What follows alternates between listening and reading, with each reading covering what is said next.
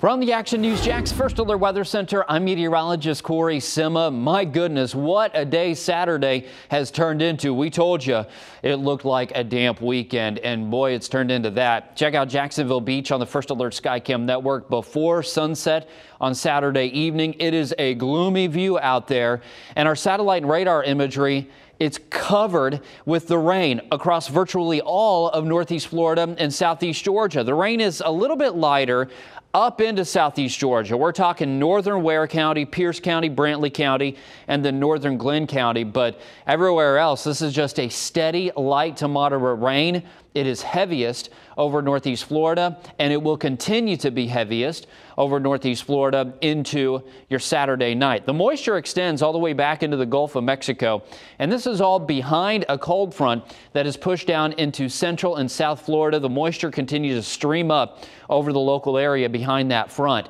So on Sunday, the rain's really not going to go anywhere. We will continue with the rain by 8 a.m. tomorrow morning. If you are up and at it early, headed to morning services, or you got some errands to run, you're going to need the rain boots, the umbrella, the rain jacket, that sort of thing. It's also going to be pretty chilly. You see Waycross at 48, Jacksonville in the low 50s with mid 50s at the coast.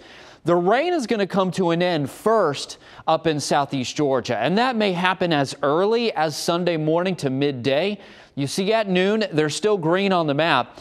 This one scenario of the future rainfall forecast hour by hour, you see it gets rid of most of the rain by 4 to 5 o'clock Sunday afternoon. I think that is the best case scenario. I think for the Jacksonville Metro, the earliest we could see the rain come to an end is by 4 to 5 o'clock Sunday afternoon. But the rain will continue near and to the south of I-10, even into Sunday afternoon and evening, including down in Daytona Beach. That's just at the bottom of this view, but you still see a little bit of rain hanging around Sunday night near the coast, and in particular in Northeast Florida. Things are looking up for Monday. But Sunday, the Daytona 500, the actual race with that green flag dropping just after 3:10, that is certainly in jeopardy. And we have also been talking about that. I told you last weekend that we would have to keep an eye on the weather for Daytona. Temperatures will be in the low 60s. We will continue to see that rain off and on through the day, even into Sunday afternoon and evening.